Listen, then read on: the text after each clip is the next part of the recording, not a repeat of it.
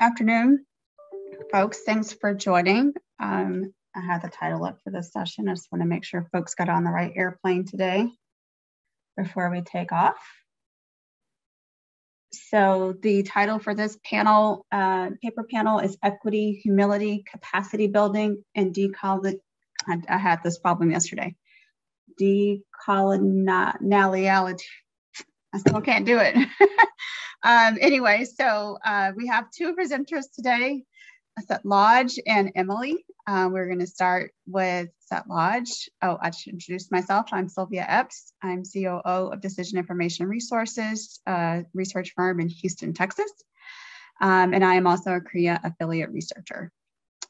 Okay, back to why we're here today. We're going to start with Satlaj and please introduce yourself when you get going, and then we'll spend about 15 to 20 minutes on that presentation.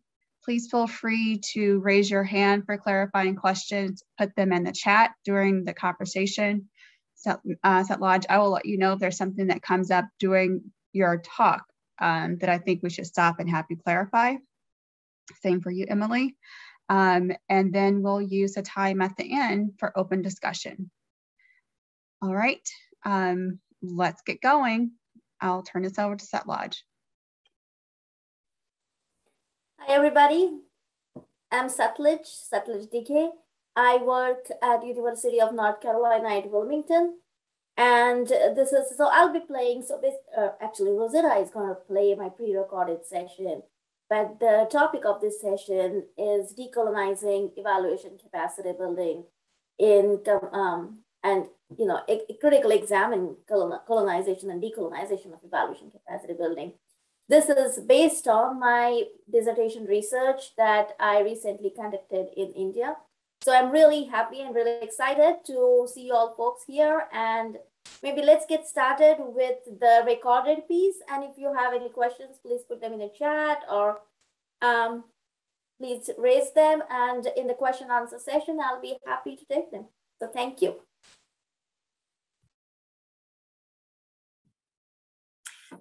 Hi, everyone. My name is Satlaj Dighe. I work at University of North Carolina, Wilmington.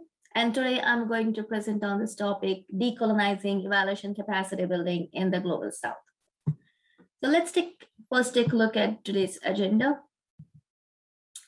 First, I will start with overview of this research questions, research methods.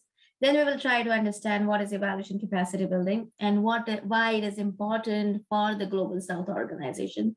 Then we will move on to understanding what is decolonization of ECB, what is colonization of evaluation capacity, how do I interpret it in the context of this research. And the last but significant section of this conversation will be focused on the whats, the whys, and hows of colonization of evaluation capacity building. So let's talk about the research background.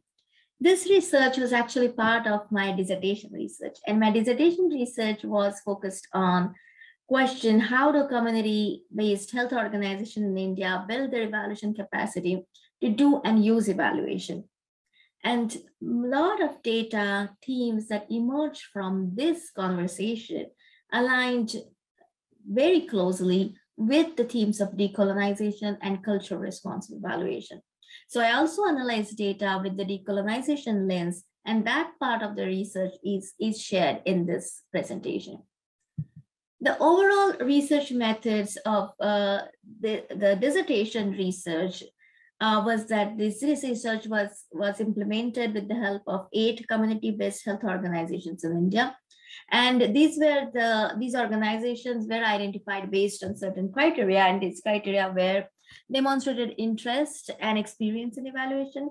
And that I determined with the help of scoping interviews, reaching out to my network, looking at their website, looking at their evaluation reports to make sure that they have certain experience in doing and using evaluation. Then all of these organizations, 8 organizations, were working on the issues of health education, health access, and health rights. So they were not the one directly providing health services, but they were mostly involved with the marginalized communities to ensuring health access and health as human right. Then they had direct collaboration with rural communities. So they were not a donor organization or research organization, but implementing organization with work with rural communities. The annual budget of these organizations were somewhere between $50,000 to $200,000 US dollars, which in Indian terms could be like a medium level nonprofit. And the number of employees in this organization range from 10 to 30 people. There was no specific geographical focus, but I choose organizations from these states of Maharashtra, Gujarat, and Jharkhand. I mean, they happen to be in these states because they first they followed the criteria that I listed, that I shared just above, and also because I wanted people, the data collection methods were in-depth interviews, and I wanted people to be really comfortable with the language that they're speaking. And I'm comfortable with the languages of these three states. And that's why I identified organizations from these states. The data collection methods were semi-structured interview, in-depth interviews, and each interview lasted around 90 minutes, and also document reviews. And again, documents involved like quarterly reviews, annual reviews, their evaluation reports, if any research or action research projects they have done, any document that demonstrated evaluative thinking. So the scope was really broad. Because I did not want them to narrow down to a very formal evaluation, which most often, the community-based organization used to interpret as either pre-post studies or RCTs. I wanted to have some evidence that goes beyond that. The research participants were of three categories. 13 were organizational leaders and middle managers, then 10 were entry-level program staff, and 7 were independent evaluators who were working with community-based health organization for the last 10 to 15 years. So now, next step, let's take a look at what is evaluation capacity building. Evaluation capacity building is defined, the most broadly accepted definition is by Stockdale, and it says the intentional work to create and sustain overall organizational processes that make a quality evaluation and its uses routine. So this involves learning and teaching activities for individuals and groups, but also creating structures, processes, and policies that hold and houses evaluation and make the uses of evaluation routine. And ECB outcomes at a very broad level can be categorized as increased individual and organizational evaluation knowledge and skills, positive attitude towards evaluation, less fear, less anxiety, and also enhanced engagement in evaluation activities. That means more evaluation activity in the organization. And the evaluation capacity building is important for Global South organization, or for that matter, any implementing organization, because it empowers them to ask questions that matters to them, not the question that matters to donor, but the questions that are useful for their growth and their future trajectory. It also enhances evaluation use beyond accountability and donor reporting purposes. So if implementing organization has skills to do evaluation, they can use it for many diverse purposes. They can use it, they can be creative, and they can use evaluation to solve their problems, to address questions that are relevant for them. And that overall enhances the use of evaluation. Thirdly, it reduces reliance and cost related to external evaluators. We all know that evaluation is expensive. So this is really useful for this organization to build internal capacity so that there is not only continuity in the evaluation, but they can also have the low-cost approach toward evaluation, and they can do it more often. And fourth, and maybe most importantly for other people, is that evaluation capacity at the grassroots organization advances sectoral understanding of grassroots level social change. Because when this organization that are closer to action, when they learn, understand, and engage in evaluative thinking about how the social change happened, their learnings are transferred to the entire sector. And as a result, we all learn from it. And let's then move to why there is need to decolonize ECD. There is a lot of research and experiences of evaluators that shows us that evaluation field in the global south is heavily influenced by donors. Donors decide what to evaluate, how to evaluate, and why to evaluate. There is also a disconnect between evaluation and program improvement and evaluation and learning. There is this feeling in the global south that evaluation is not working out for them. They do evaluation, they submit reports to donors, but they don't really use it because they cannot make connection between evaluation findings and their needs. And that's why they cannot use it for their learning or further design, program improvement, and planning. There is also limited voice and agency to implementing organization in the process of evaluation, decision making, and design. Most of the time, the role of implementing organization is restricted to data collection and very minor analysis, but they don't have understanding or idea or say in what questions we are asking, what needs of our stakeholder communities are reflected in the evaluation design, how the evaluation is need to be followed up, how we can build future programs based on this evaluation. Most of the time, they don't really have any stake in this process. And which basically is evaluation colonization.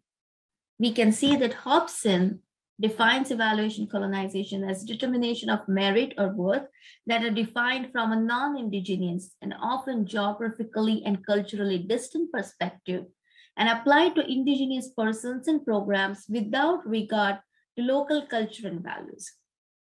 Many other scholars have also elaborated on the themes of evaluation colonization and what we can learn from them, that evaluation is colonizing when it reinforces existing power asymmetries. It frames evaluation design in a top-down manner, limiting participation from stakeholder communities, and it relies exclusively on Western knowledge system to validate its method, findings, and learnings. And in recent years, many scholars and evaluators have advocated for the need of cultural responsive methods to implement evaluation.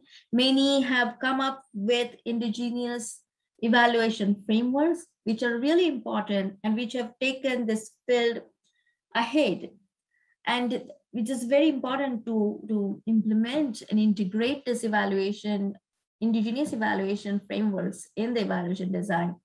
But what I want to add in this conversation is that while it is important to have indigenous evaluation frameworks, it is also critical to examine, to interrogate our mainstream methodologies, because our mainstream methodologies still embed persistent Eurocentrism.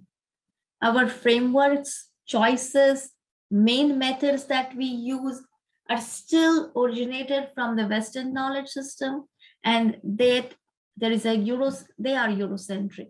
And what we need to do for that what we need to do for decolonizing evaluation is to uncover this Eurocentrism, the biases, omissions, and assumptions that we make from Eurocentric perspective, and try to see evaluation process, try to unearth it from more local perspective. And what it will involve, for example, for evaluation capacity building, is to uncover the purpose for which asking questions like, what is the purpose for which evaluation capacity is built, for whom it is built, and how it is built. And for rest of this presentation, I will focus on these three questions and why do we need to answer them in order to decolonize evaluation. Let's first talk about purpose. Again, there is a lot of research studies that demonstrate that the evaluation in the global south is mainly implemented for the purposes of accountability, reporting, and monitoring. So basically, to answer the questions like, are we doing what we said we would do? The second, the research is also showing that there is a lot of new wave of evaluation, which are mainly impact evaluations. But again, this impact is defined from the perspective of donors. It is the attribution and contributions questions related to donor resources that are being examined in the impact evaluation. That is not the impact from the point of view of the doer organizations or stakeholder communities. And thirdly, many of these studies, and especially research studies, are research studies that are implemented as part of RCTs, experimental, quasi-experimental studies, are focused on validating donors' theories and claims. And two of the quotes that emerged from the data that I collected really highlighted this point. One of the organizational leader and evaluator said that evaluation planning in our organization happens through formats, not frameworks. The donors gives us a format, we are supposed to fill it. We don't get a chance to internalize the design, learn the rationale behind it, and build on it. And the second person, a very experienced organizational leader with 30 plus years experience in the field, he pointed out what kind of funders there are. And he said that there are three types of funders in the Indian public health. One type is interested in validating their point. They have made up their minds. They just want to prove the point. These people do RCTs. Then there are funders who only want to validate their outcomes. These funders work with McKinsey kind of people. They're mainly interested in numbers, not learning from the evaluation. And then there is third type who genuinely want to learn, but they are rare. So again, bringing the point that it's not like that there are no donors who don't want to engage in learning from evaluation, but there are very few in numbers. The second question that we wanted to ask is for whom evaluation capacity building is designed.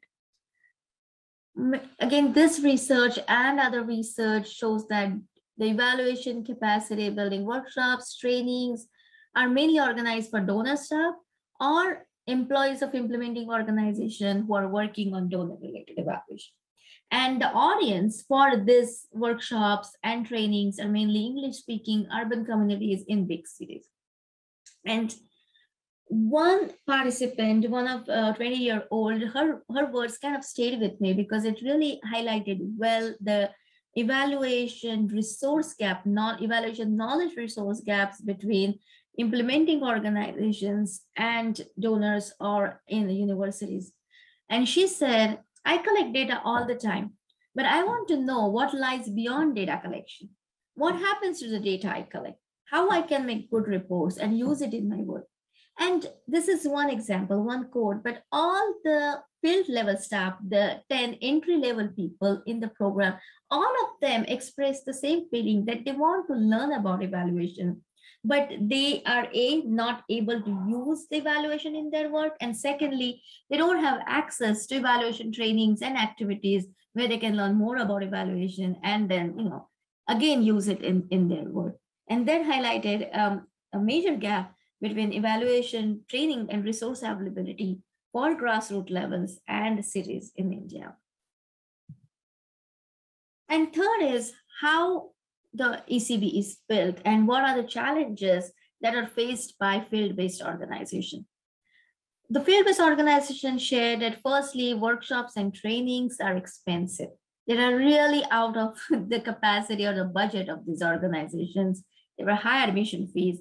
Then they are organized in metro cities away from field level organizations. So that, again, they have to travel there, which makes them expensive. And many of these or most all of these trainings are conducted in English, the language that is inaccessible to many field level workers. Evaluation coordinator of one, for example, she kind of really illustrated this point here, and she said the availability of evaluation resource person is extremely limited because we can't call people from outside. We cannot afford to pay their travel. In Delhi, you will get many resource people, but not in Mumbai. It is the same case with evaluation trainings. Most of the trainings and workshops happen in Delhi. We have to pay the course fee plus travel. Then it becomes expensive. This is the limitation. And the organization she was representing, that was not even very small organization. It was like really big, reputed organization based in Mumbai, a big city. So if they are facing resource person crunch, scarcity in the city like Mumbai, and if the course fees and travel, if they're outside of their budget, we cannot imagine the situation of the organizations that are based in second tier, third tier cities in India or in the rural towns. These trainings were really out of their reach. The said again, there's also always the question of resources, and many people told me that there is not really a budget for evaluation. Donors don't really want to budget for evaluation. Many donors want implementing organizations to conduct RCTs or quasi-experimental studies, but they don't really want to invest in the planning phase and also capacity building phase, for then, which then enable the field staff to implement these studies. For example, one organizational leader here said the main challenge for building an evaluation system is money. That's because it does not produce any outcomes for organization. Hence, the people think that it is what is the value in building the evaluation system. Small organizations cannot do this on their own. If they have a good network, they can take care of some aspects of evaluation. Otherwise, they cannot do anything. And the second aspect that was explained by many evaluators, that is the shifting donor priorities and shrinking timelines. Earlier, they said like 10 years earlier, the program or project timelines were around 5 years, but now they have come down to 3 years, even 2 years. And it is really difficult to design a project, implement it, and then arrive at some meaningful learning in the span of 2 years. Evaluators also mentioned that there is always shifting donors' priorities, and these donor priorities do not happen in the bottom-up way. They are not decided with the stakeholder communities or after the consultation sessions with the implementing organization and communities. They're mainly top-down. And then what happens that the organization build their capacity for one specific area, but then they're always at the risk of the donors changing this priority area in the next funding cycle. And that reduces their motivation to invest in capacity building. One independent evaluator articulated this point really well, and I will read this quote here. She said, if I work on one program area, but if in the next funding cycle, the funding is for a completely different area, then what I can do? If my organization worked on adolescent health for 3 years, and then donor decided to give funding for maternal health, then all my adolescent health related learnings are futile, because strategies of change for adolescent health are very different for maternal health. Yes, there could be some high level learning, but the learning specific to the program area, the nuances of strategies get lost. And this is really this top-down approach of changing priorities, shifting program focus is exactly the example of colonization of evaluation. The other ways that colonization of evaluation is reflected in evaluation capacity building is the lack of attention to cultural competencies. Many of the global South countries are actually multilingual, multi-ethnic, multiracial countries, really heterogeneous countries. But the amount of conversation that happens on cultural competency is really, really limited. There is a lot of research and a lot of conversation, a lot of awareness in the global, not about cultural competencies, but in the global South. And I mean, my experiences are mainly for India, but I also worked in other countries. And what I've experienced that most of the time, cultural competence is equated with the familiarity with language. Anybody who can understand the language can claim cultural competency. But that is not enough. That is not exactly the cultural competency. All the evaluators who were part of this study said that what makes difference as evaluator is their ability to understand local context. Because any project, any government or international development project or any NGO project, when it is implemented in villages, in rural communities, it is mired in politics. People have different views about it. Some people think it works, some people think it did not. You need to understand the dynamics and try to make a sense of what is happening there. And it's not about who is telling truth versus lies, but it's mostly about how different groups are understanding this work and what are their reflections, what their opinions. And for that, you really need to have very nuanced power understanding, dynamics between two castes, two political parties, two regions. And for that, you need local evaluators who knows the culture well, who knows the values well, and also understand evaluation. And then they can build that understanding, and which basically that improves the quality of evaluation, that improves the accuracy of data. And if this is lacking, the evaluation are essential of inferior quality. And a third way where the colonization is reflected in the evaluation capacity building is that the methods and the training that the methodological training that we give, and they are all Eurocentric methods. And there is a lack of ability to develop indigenous approaches. And this lack of ability is there because the evaluation training is never approached from this lens. The evaluation training doesn't encourage people to engage in critical thinking, in interrogating current practices, and to build new practices. And Zinda often makes this point when she says the development of indigenous evaluation framework is not about cultural sensitivity, but rather about the fundamental questioning of worldviews, frameworks, and definitions on which evaluation theory and practice and resultant development have been built. And that brings us to the way forward. What is the way forward for decolonizing evaluation capacity building in the Global South? And for me, the first thing is need for decentralized and cultural responsive evaluation capacity building.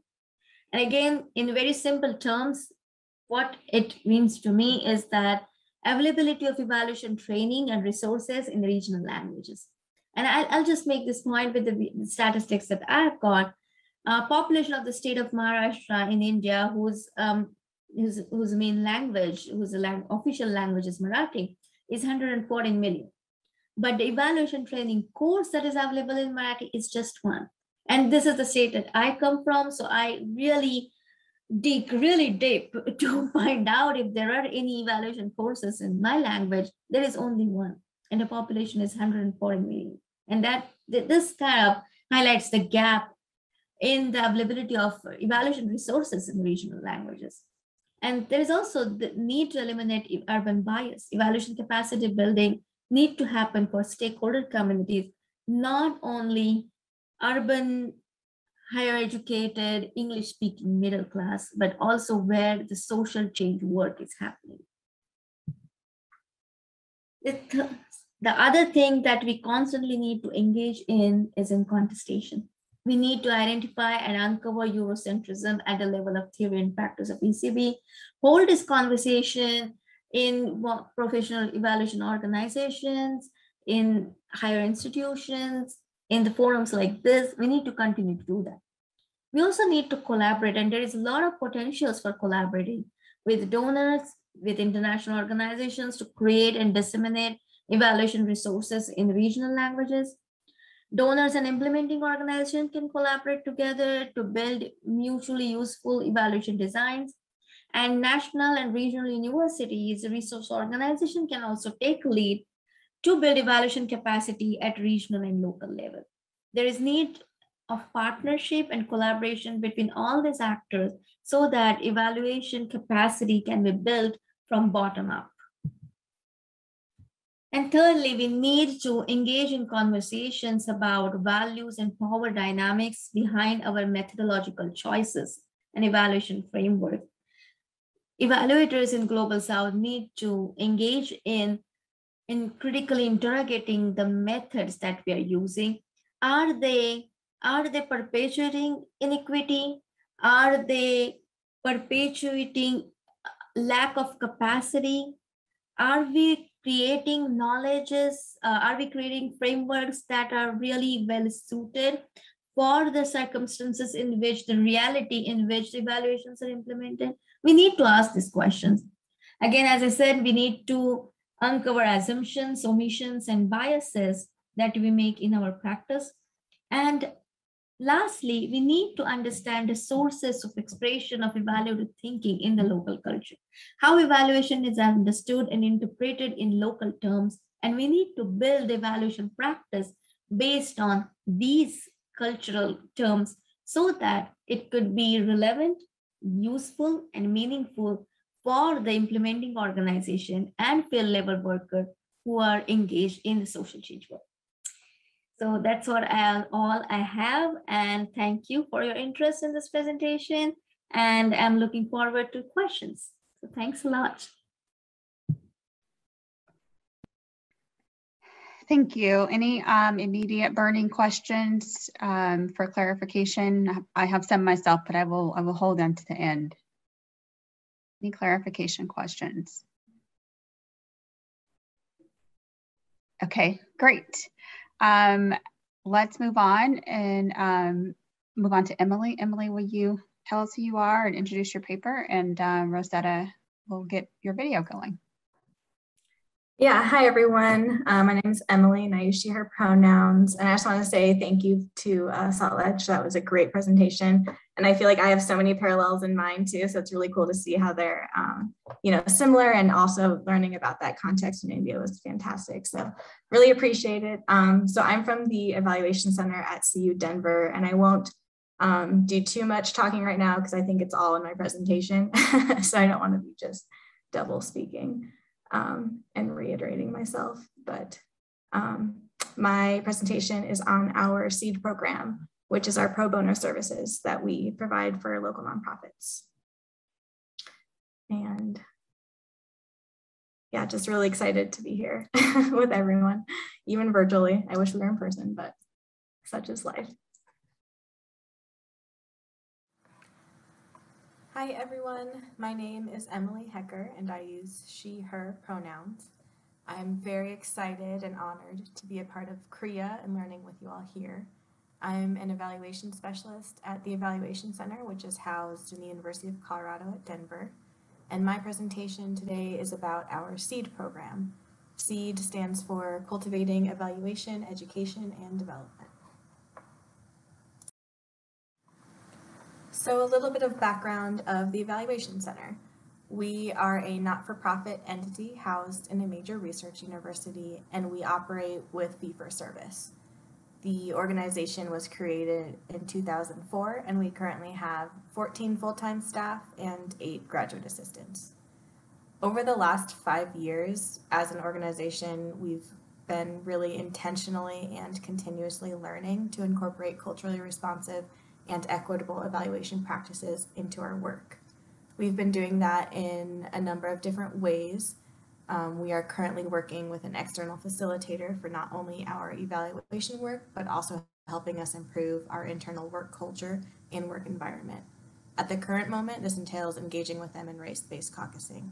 What we really want to do is work to dismantle the white supremacist and patriarchal practices and systems that we unintentionally have just as a result of being a part of the society that we live in. We're also engaging in webinars and trainings to learn different evaluation practices, methods, and ways of thinking. We know that there's a lot out there that we might not have learned through our evaluation and educational training, which of course stems from the system of white supremacy. We know that this work takes time and is never ending, but we are committed to continue moving forward on our journey and improving ourselves, our organization, and our work. So what is the CEED program? This is our pro bono program that provides 75 hours of evaluation services over the course of about 4 to 8 months to selected local nonprofits.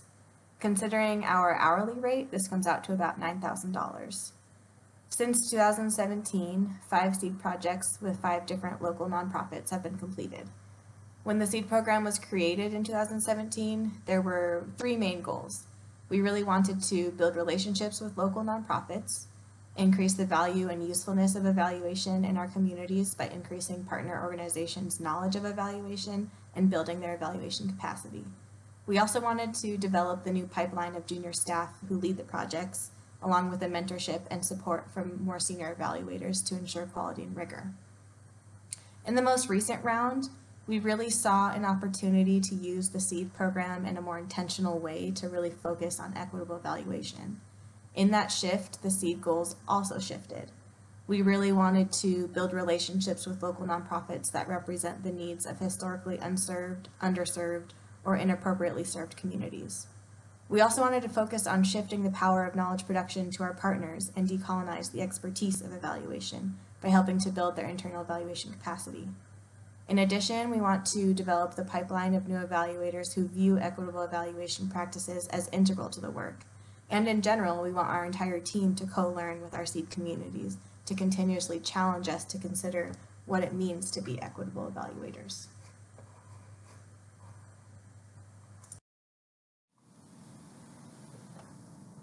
During the 2020 CEED recruitment cycle, we were very intentional in our outreach, application, and selection process.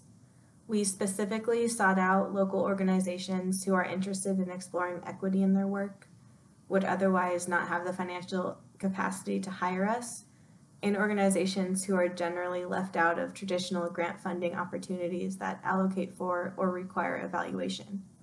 Once those local organizations were identified, we invited and encouraged only them to apply to the CEED program. Our application process is relatively accessible and consists of only a short online survey. The survey questions ask about the organization's mission and vision, size, funding streams, prior evaluation experience, and current interests in evaluation. After reviewing all the survey applications, we conducted interviews with selected organizations to get to know them and learn more about them. We didn't want the working relationship to be give and receive, but more of a collaboration or symbiotic relationship, which of course is more time intensive. We had to ensure our partner organization had enough internal time and human resources to partner with us. Ultimately, we decided to work with an organization run entirely by women of color, fighting for reproductive rights and justice for the Latinx communities they serve.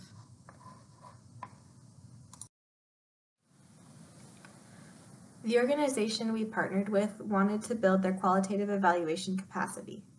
We collectively decided the best way to do that would be to evaluate one of their brand new youth education and leadership programs.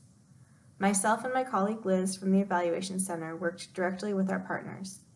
They identified 2 individuals from the organization who would work with us, their Director of Grants and Evaluations and their Program Manager. We first focused on relationship building. We had to collectively build trust and an understanding of what our partners wanted and needed from the evaluation work. We also had to make sure our capacity building activities were aligned with their unique needs and met them at their skill and resource levels. We then completed 3 qualitative training sessions with our partners, which were recorded and given to them for future reference. The trainings included hands-on examples of qualitative data collection and analysis, which we talked through to make sure we all had a shared understanding of the qualitative process. It was during the pandemic, so we used Zoom meetings and Google Docs as a way to effectively collaborate and work together. Over Zoom and shared Google Docs, we co-developed evaluation questions, an evaluation plan, and created interview instruments. Interviews and coding were completed doing a see one, participate, do one model. So Liz and I completed the first interview with our partners observing. We completed the second one together with our partners, and they completed the final one on their own with us observing. After each interview, we all discussed interview methods and data interpretation to reflect on how the interview went and ways we could improve. Interview coding was completed similarly with the C1 participate do one model. Our partners decided they felt the most comfortable coding in Microsoft Word, so we collaboratively developed a process to code together using a shared Google Doc. We all learned a new way to complete qualitative coding using only Google Docs and an open communication stream using the comments function. It was imperative to us that our partners felt comfortable and confident to conduct a rigorous and quality-driven qualitative evaluation. But we simultaneously wanted to leave the door open for all of us to learn new methods, ways of thinking, and creativity. Throughout the process, it was clear that our partners' positionality as women of color was crucial in the design, data collection, and interpretation of findings. For example, through the collaborative instrument development process, we modified the original drafted questions so they were more relevant and resonated with our partners' community. I'm fluent in Spanish, but I'm not a native Spanish speaker, so I learned a lot from our partners when we translated the instrument into Spanish. This experience further solidified for me the importance of ensuring evaluations are led, or at the very least co-led, by individuals who are deeply embedded and a part of the community. From the themes in the coding, we wrote and completed a report our partners could use to disseminate the data and use as a template for any future reports. After our shared work came to an end, we of course wanted to learn more about how our partners felt about the CEED program, its usefulness to them, and where they might lead and continue the work into the future. We asked our partners to participate in a sort of exit interview with another member of the Evaluation Center team, not myself or Liz. Our partners shared with us that they gained a new perspective of and relationship with evaluation. They had some prior assumptions about what qualitative evaluation was, and the CEED program helped clarify their understanding of it. They noted that the experience was empowering because they were able to make their own decisions and build their confidence. Additionally, they had a very different experience working with us than with previous evaluators because we weren't as restrictive in our approaches and philosophies. They also noted how useful the final report was. They plan on using it to improve their programming and to pull content from it to share with donors and funders. It will also help in program recruitment and visibility, specifically to highlight their new youth programming by sharing via their social media pages to their communities. Finally, they talked about how they can use this experience to inform other evaluation efforts within their organization. They already had previous experience completing quantitative evaluation, but are excited to mesh in this qualitative evaluation to provide a richer picture of all of their efforts. They also plan on training other members of their team in qualitative evaluation so it can be valued and used throughout their organization. Looking toward the future, we want to continue intentionally partnering with our CEED organizations and communities. We want to work with CEED organizations and communities so they have the tools to tell their own stories to funders, policymakers, and their communities. This shifts the paradigm of academic discussions of racism and colonialism by putting at the forefront the values and experiences of communities that have not been fully included in this platform. We want to continue to co-learn with our CEED communities and simultaneously develop the pipeline of new evaluators who view equitable evaluation practices as integral to the work. It also allows us as a team to internally reflect on our evaluation methods and practices by discussing our biases, methodologies, and knowledge creation processes in all of our projects. We also want to continuously improve the CEED program.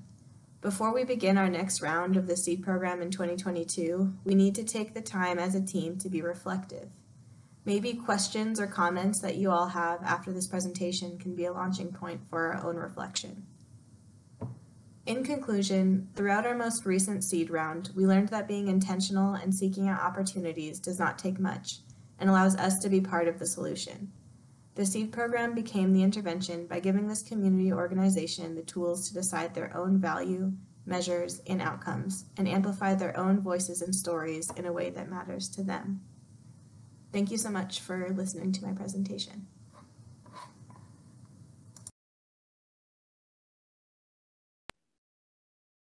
Thank you, Emily.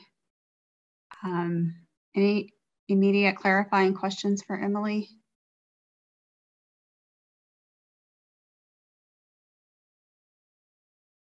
Okay, I'm going to share a couple of thoughts and then we will move to open discussion. I see there's already one question in the chat from Fiona.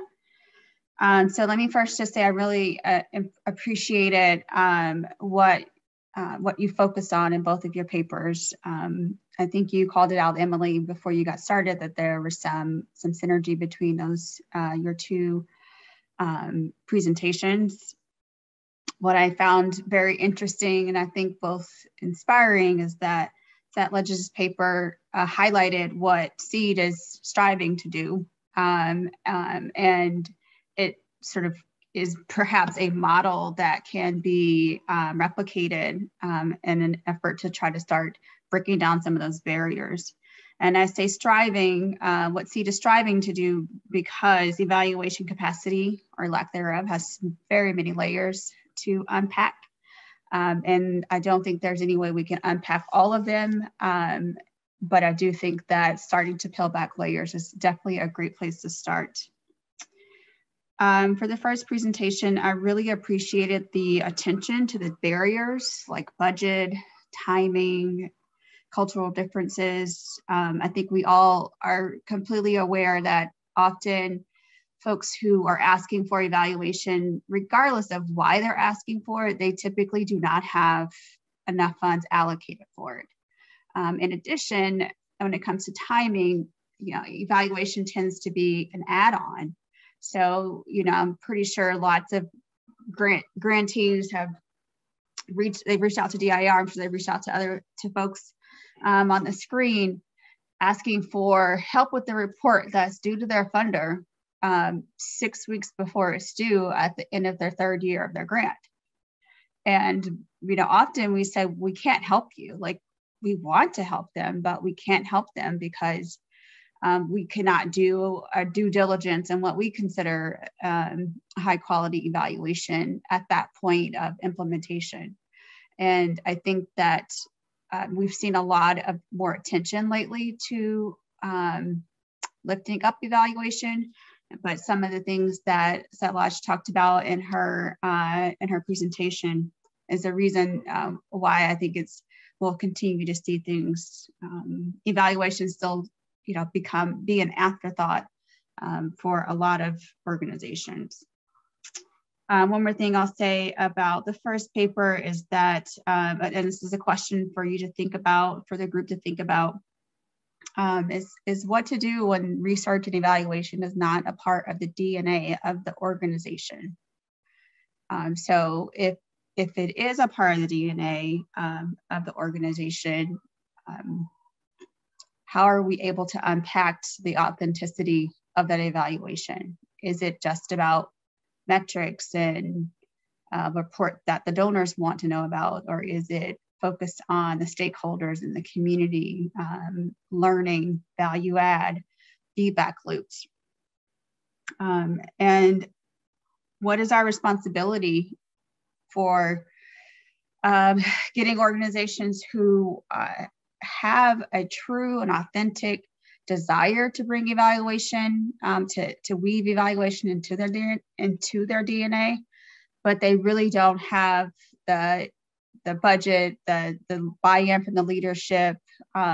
Where does our responsibility as scholars who really care about folks doing this well, but we can't work for free. So I really appreciated Emily's paper, which gave us a model of which my answers start helping us answer that question. So for the paper 2, really appreciated the intentionality in the approach. I really appreciate the co-learning, the reflection, the awareness of the biases that the team, the evaluation team at CEED may be bringing to the project. I think in an earlier presentation I did this morning, we were asked about our own biases, and I think that the best we can do is acknowledge that we have them and tend to them, especially when they start creeping up in our work. I like to assign people to be my accountability partner that can call me out or pull my coattail, send me a Zoom, send me a text when I'm being insensitive or I'm being narrow-minded. And that's one way I can, and sometimes I go into a meeting and say, okay, watch my eyes because I don't have a poker face. But I've set these things up to keep myself in check, and I ask other people to help me with that. So I found that really compelling that you guys have that as a part of your model. A few questions I have for Emily and for the group is what is your approach to building relationships? In particular, if you are an outsider, And I think, Emily, you mentioned spending time building relationships. If there are any examples of what that looks like when it works well and when it doesn't work well. And I think that in general, this came up in a couple of sessions already, but with tight budgets and tight timelines, adding time for relationship building is even more challenging. And so how do we strike that balance with making sure that we can build that in, make it efficient, and at the same time have it start us off on the right foot, even if we're brought in late to the game as evaluators. What are some approaches that have worked, and what are some that have not? So thank you both again. I will pause and ask for any reactions from either of you, and then we can go into the questions. Thank you. Thank you, Sylvia. Thank you, everybody. I'm really excited to be here. It was something that, the planning of this started in 2020, and finally we are all here. So yeah. This was a long wait, but worth it. So thank you. And I will answer your question. It's really important that you raise this, that what if the research is not part of DNA of organization? And I'm really happy you asked it, because this was something that I explored too, because all of the organizations that I studied were doer organization, community-based organization that were involved in implementing. And many of research was not part of not for all of them. But what I see and what I understood from this is that even if research is not part of DNA, evaluative thinking is. When people work, they do think. And what as an evaluator we can do is to build tools for them, which they can integrate in their day-to-day work, day-to-day program. They don't have to have separate budget line for research. Research is expensive for small grassroots organizations. And it is not of their interest too. I mean, we should not expect all the field-based organizations who want to engage in community work, who want to help people, to have research arm as well, and this is where again colonization comes in, because it is expensive research, and as we know, it is heavily colonized. You have to learn English, you have to write in English, you have to publish in English to get recognized for your research. But evaluative thinking, critical thinking, reflections are all our faculties that are there in the grassroots. And as evaluator, I think our responsibility is to help these folks to create tools so that they can use this, create evidence, create what's working for them, and then build their program with the consultation with the people they work with for future. So that's how I look at this problem, and this is really true. And should I take question by Fiona or Emily? Sure, do you want to pitch in? I can respond on the second question that Sylvia had about relationship building. And I think spending time learning with everyone at CREA this time, I've heard a lot about capitalism. And I think the fact that we're a fee-for-service organization, we're kind of like grappling with that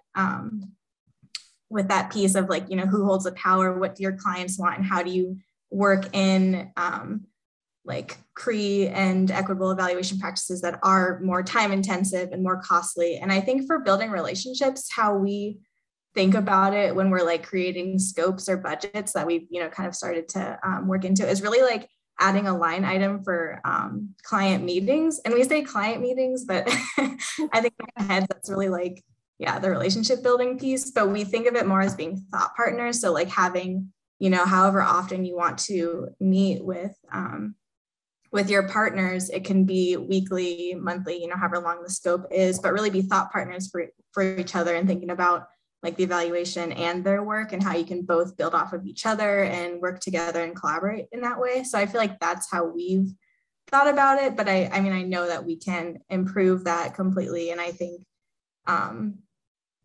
just spending as much time as possible and maybe budgeting more time for those meetings and working together than your client initially wants, and kind of saying, well, but we really do need this time and here's Yeah, so I would say that would be my answer to that, but I would love other ideas and thoughts on that.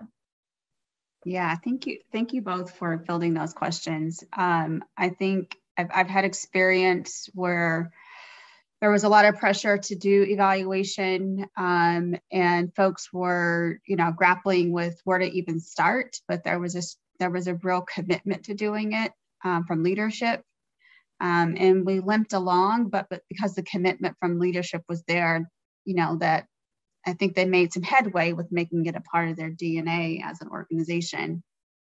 And I think you're absolutely right, Emily. Like it is a line item. We can call it whatever we want to call it, but it does need to be a line item. And I personally, when I'm building a new relationship with the client, I feel like, oh my gosh, you're not my only client. You're not the only person that I'm working with, but we have to make them feel like they are to some extent. And I say that from the headspace of, I want them to know that I really care about the work that I'm doing. And so you can only do that by being in community with people. It's not about the papers you've written or how well you can speak or how dynamic your presentations on paper look. At the end of the day, that stuff does matter, but that's not what's going to pull people to you. Would you like to field Fiona's questions at Lodge? Yes, yeah, thank you. And that's also a great question. So Fiona asked, and Fiona, I'm just going to read your question again for everybody. And she asked, can you comment about any risk you see in terms of development funding, pushing back about evaluation in ways that I discussed in this presentation? And what I discussed is consistent priorities, program priorities, and again, what Emily discussed, what Sylvia brought up here, time, the element of time, that the budget, the timelines are shrinking, and that is something that is a big deterrent to evaluation capacity building. And what I see, not exactly risk, there could be risk, but opportunities, is that we need to see our outcomes. We need to learn to see our outcomes in different ways. If we want to be mindful about time, we have to change our habit of crafting our outcomes in a way that suit our Excel sheet or our log frames. They need to be much more broad, much more immersive, and of course, much more bottom up. So yes, there are risks because, donors cannot control the timelines, and that is the big risk about development funding. The other one is that currently there is a very high focus on efficiency in our outcomes, and that's why the timelines, we need to relearn or revisit the concept of efficiency and what do we mean by it. And that is also, again, I take it back to decolonization, because efficiency, the perfection that we expect currently from this work is very top down, very global, north centric, very Western centric. So this is something that we need to rethink in terms of funding. And also about, we keep on thinking about the priorities or purposes, but not the people. The development funding is all about purpose, but not people. And that's the big disconnect I'm finding. And when we say that we want broad line funding, basically we need to know that people will intervene, they will have different ideas. So there has to be a long process. We have to give time for that.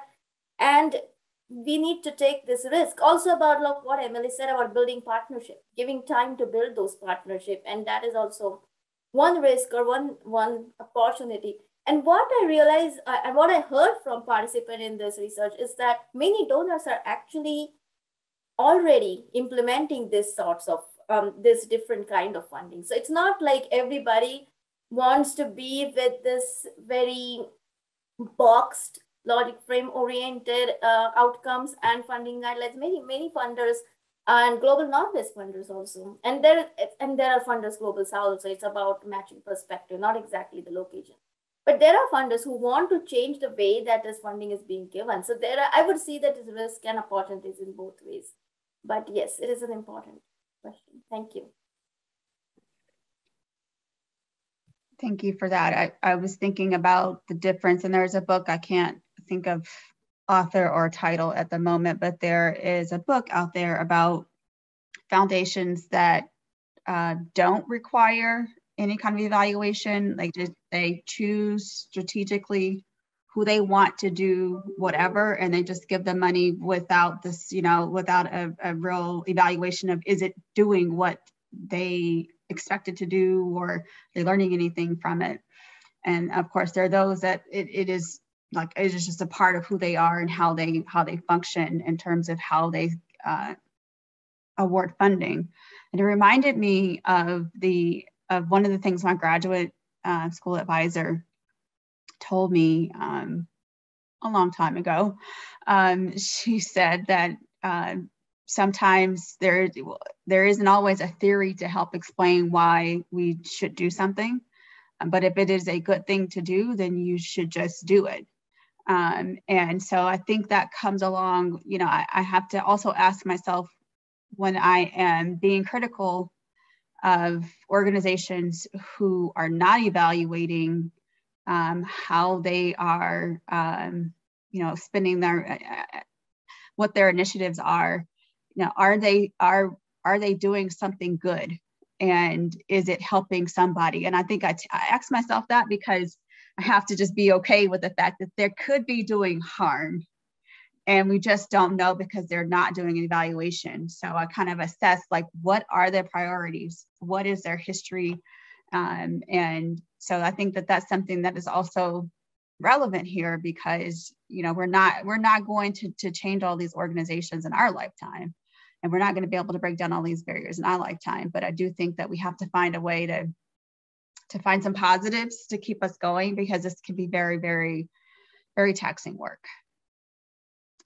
Other questions, thoughts, reactions? We have 22 minutes, I think, or maybe more.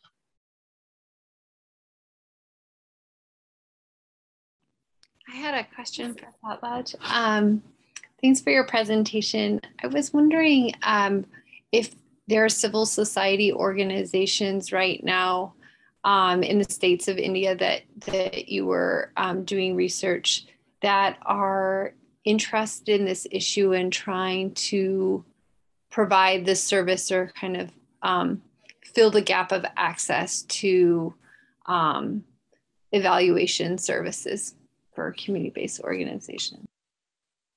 Yes, there are. So there is community of evaluators in South Asia. So this is like a kind of a VOPE, Voluntary Association, Professional Association for Evaluators, and they do have many resources.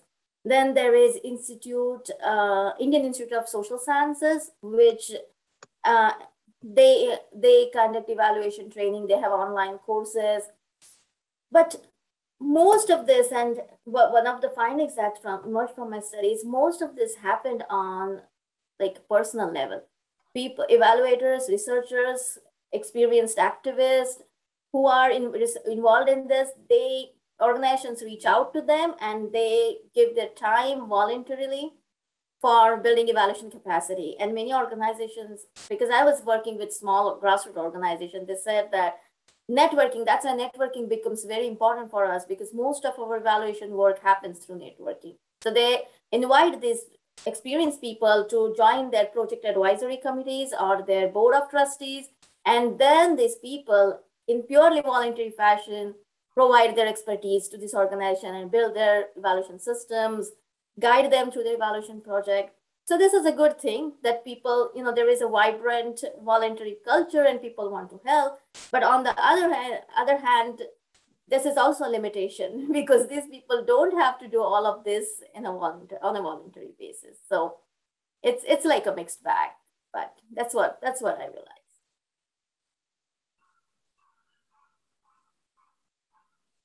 And there is also one question in the chat, I see. Yeah, go for it. Yeah, so the question about what are evaluation lessons learned from studies conducted by researchers within institutions within India? And I didn't really understand it. So I would like to know more about these questions.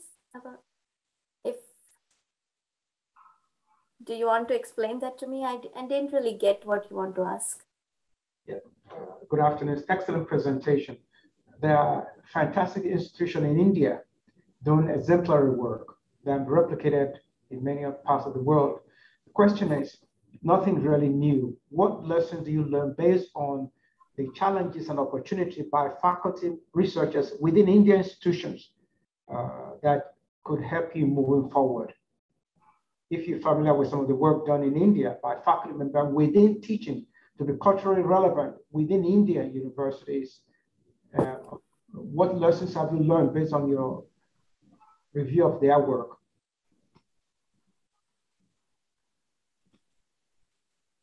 So I would take this question for evaluation capacity building, because that's what really my focus was in this study. And the lesson learned through my research, and one of this is the network. One of is there is great need for regional level resources, trainings at regional level, collaborations at regional level. Also, it needs to be accessible to majority of development workers. Majority of development workers are field workers, frontline workers who work in towns and villages, and evaluation trainings, evaluation resources are not available for them. They're available only in the metro cities. That results in high urban bias. So we need to take evaluation where the social development, social change happen. And that is at the grassroots. And the way to do it is to create collaboration with regional universities, take the trans material and create material in local languages. The other thing is that what organizations are doing right now, and that is maybe interesting part to build evaluation, is that one that I discussed is that they try to tackle this problem through networking, through strategic networking, inviting people.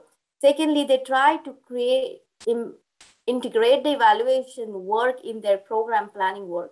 So it doesn't have to be, so even though they don't have any separate evaluation or research teams, they try to have evaluation platforms in their program platforms so that they can discuss and improve evaluation as a part of program activity, because that programs are budgeted.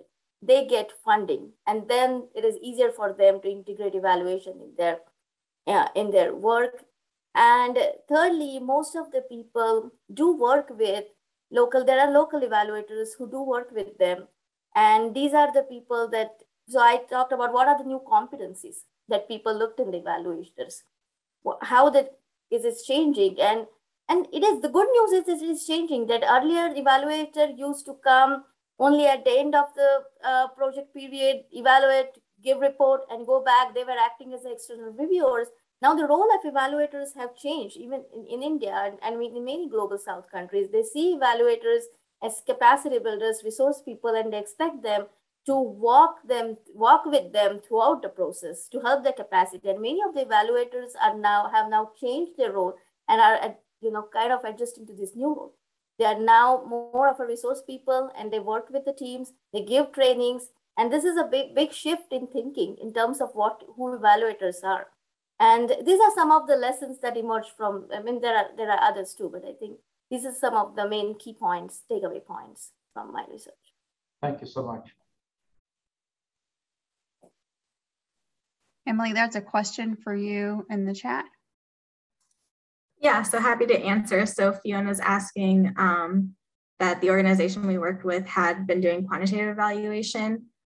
So when we met with them, we had a lot of planning meetings to figure out what they wanted and what they wanted to learn, and how they would use any evaluation moving forward. And what they really had wanted, since they're such an organization that does a lot of policy advocating, so they wanted the qualitative piece so they could use that to potentially share to policymakers with the community that they work in. So I'm not sure I think a lot of their quantitative pieces were for like the funding that they get for monitoring, and the number of folks that go through their program, and maybe some like satisfaction pieces.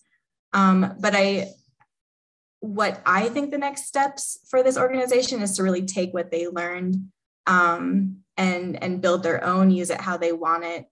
So I'm not sure I necessarily have what I think their next steps would be, because I think our hope was that they would take it and do with it what they think is best for them, and how they really want to use any sort of qualitative data that they learn from their programs and stakeholders and communities. And we are there for, so the next part of the question is if we're still there for them. And we, of course, like we love working with them. We built this relationship, and we, of course, said, you know, if they have questions, if they have comments, if they, you know, just want to share things that they've done, we're for sure there for them. For like one-off things, if there is a piece that, you know, that they're unsure of, or, you know, whatever, we're happy to work with them, you know, in a I don't want to say like short time period, but that is the truth, because we can't like provide services to them for free for forever.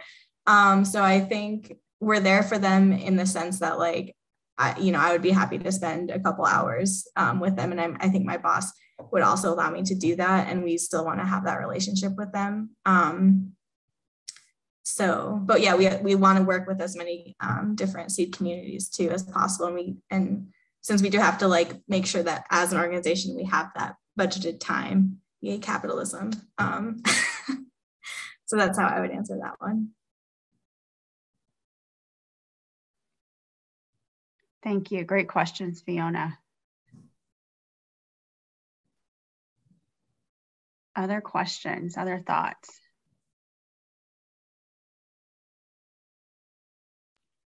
I just wanted to, not exactly a question, but Emily, what you were just talking about, just reinforced for me in some ways some of the parallels between evaluation work and other forms of research, qualitative research, where there are these ethical dilemmas around closing the research, or the term exiting the field, which is problematic. I think from what you describe, I'm just wondering how you have wrestled with, and if it's been part of your team's conversations about how you close that evaluative relationship, especially there are these issues of capacity within your organization to continue providing services.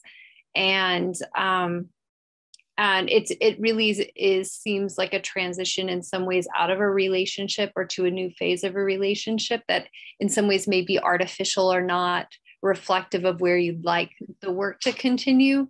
So I was just wondering how you navigate those ethics and dilemmas. Yeah, I mean, I think, so tell me if I'm answering your question or not, but I think the way we think of it is like we want to build the relationship in the end to where we work ourselves out of really needing to be a part of the needing to be a part of the evaluation services, so that ultimately like they take it on themselves and are able to continue it without any of our input, or anything that we just want them to be able to take it and run with them however they want to. Yeah, I'm not sure if I'm answering your question. Yeah, that makes sense.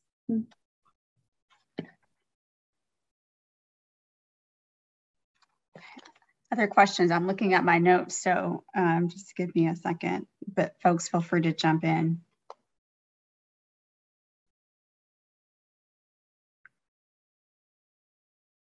So one of the things that has happened on many projects that we've worked on at DIR, one of my team members, Natalia Ibanez, is on the call today, where funders ask for an evaluation that is, let's say, of a 5-year grant, but the evaluation is a 3-year contract,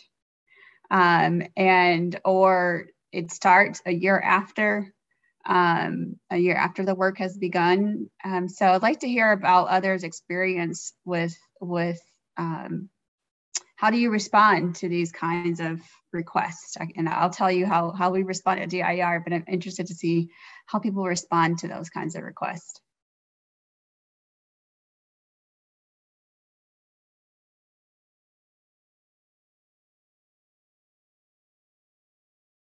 No response? That is a response. Fiona, were you going to add something? I'm actually here. I just laughed when you said that. Laugh in their face. Yeah, that worked too.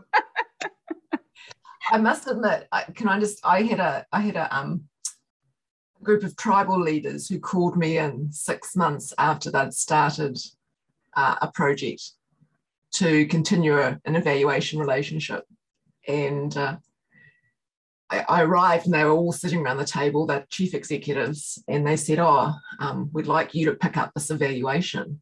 And I said, well, what the heck? You know, I don't like coming in partway through. I like coming in at the beginning. Mm-hmm. And they said, oh, well, we had another evaluator. And I go, well, what happened? And they go, well, they didn't get us. So we'd like you to come in now. And I went, this you don't get me. This is going to cost. and one of them said, I knew she was going to say that. Yeah. So I think capitalism comes in at that point, eh? Yeah. Yeah. Punish them by making them pay. Absolutely. I do not believe we should do this work for free. And I say that as a person that really cares about what we do, but I do feel like part of shifting the mindsets of folks who say they care about this work, they have to understand that it takes time. And there has to be self-care built into your timeline. I'm not charging my clients for me going off eating bonbons, but I do charge them for the time that I spend thinking about their work. And I'm efficient and I'm fair, but I definitely think that it's something that we're not always in a position to say no, because sometimes we need the work. We need to keep our staff busy. But I'll share this and see if Natalia wants to add anything. We were on a call recently with the client, and the contract is coming to an end, and we're on a tail end of a multi-year evaluation that does align with the grant period. But there's still so much more to learn.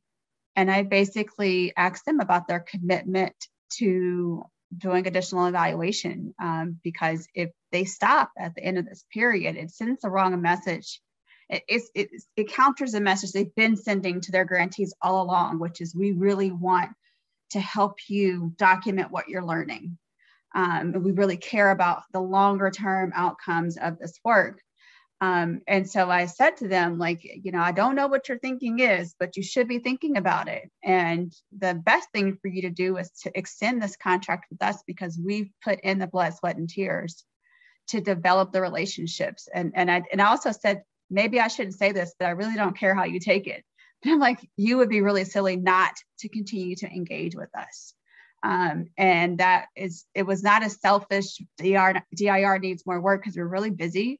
But it's really about, like, the learning is not done here, and how can we strike that balance? Because we know funds aren't endless, but I just think that we have to put ourselves out there and make it known that this is detrimental potentially to the work and to the initiative of a key focus area. If this is the pattern, we fund work 3-year, 5-year cycles, we evaluate it and we move on and sit it on the shelf.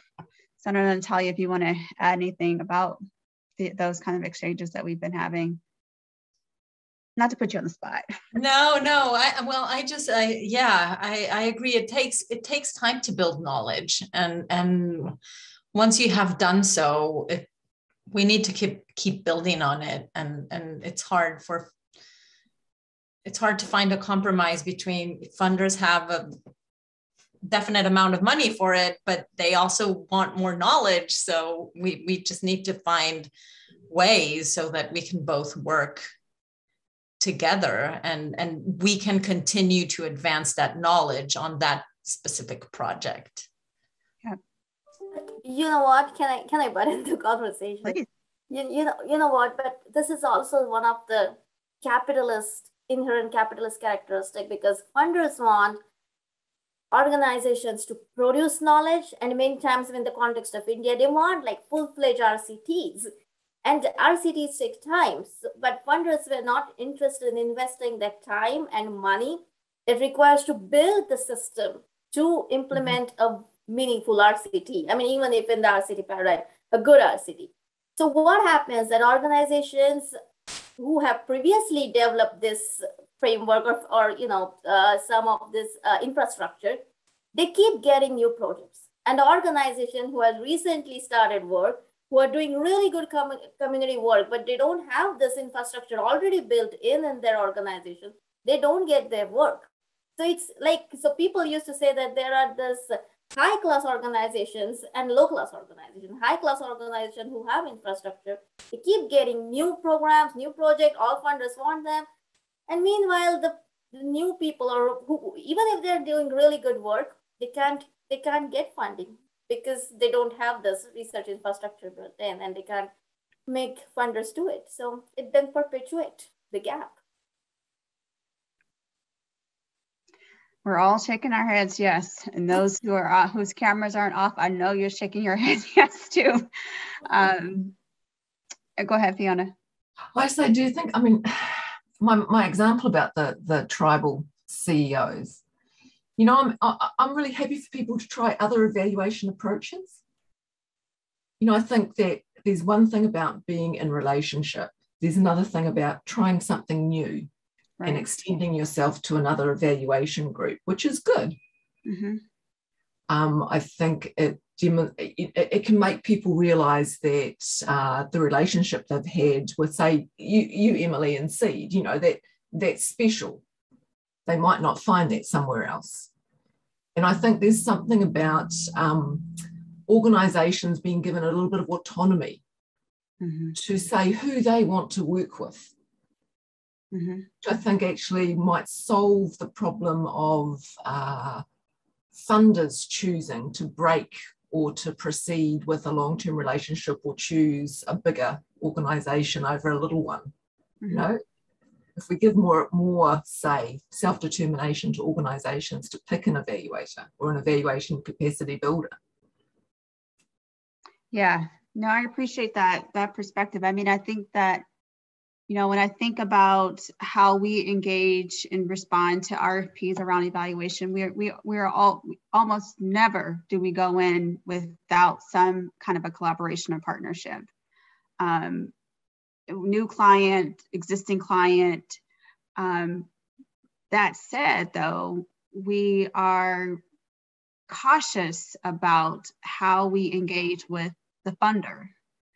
Because as a small organization with a deep history with our clients, you know, we're flexible, we're adaptive. We try to be proactive, but we can also be reactive, all in the same 1 hour meeting.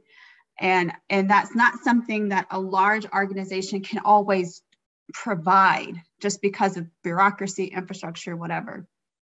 But that can come at a cost too for us, because then we get pulled in deeper and then those lines get blurred. Are you the third party evaluator? Are you an extension of your funder? And how do you strike that balance? How do you pull things back in? I think I really appreciate working with people who want to work with me. I don't like working with people who don't want to work with me. Like, who likes that?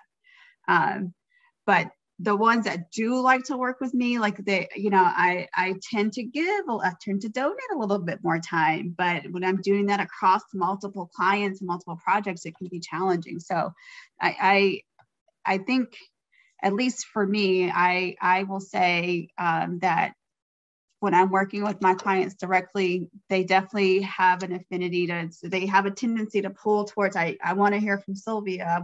We have meetings where these numbers are squares on the screen and they're talking directly to me. And I'm intentional about, okay, Natalia, you need to talk about X. So once I need to talk about X, because especially foundations, they have their favorites and they don't really want to deal with developing a relationship with someone else.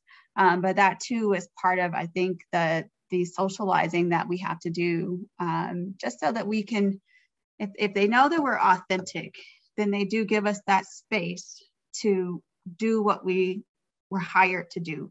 If they don't know us, then they're hovering, and that is not ever good for a third-party evaluator. So we are nearing the end of time, so I just want to see if there are any other thoughts. I've really enjoyed this conversation this afternoon.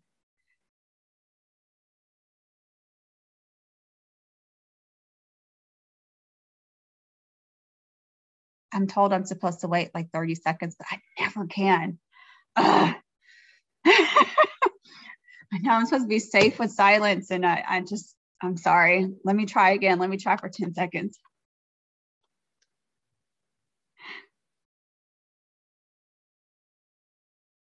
Okay, that's all I got. I see some new cameras coming on. So Scott, or I know Rosetta was our moderator. Were you guys coming on to say hello or to add something? Nope. I was just going to speak and say great session, enjoyed it. Thank you much. Thank you for the feedback. Thank you for the Thank feedback. you. Thank you. So good luck with this work. I mean, I think we got to get up and try again the next day. And to the extent that what we're learning across these organizations and our projects, that we do some peer sharing. We love to engage with just group thought sharing across, even with our biggest competitors. You know, I try to meet with them at least once a quarter to say, hey, how are you doing? Because I like to know that if we lose to someone, that who they got is good. So part of how I access that is just like, oh, let me be your friend, but it's authentic. It's not just to get intel.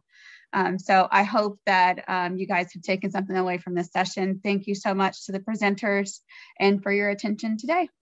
I hope to see some of your faces on another session between this afternoon and tomorrow. Bye.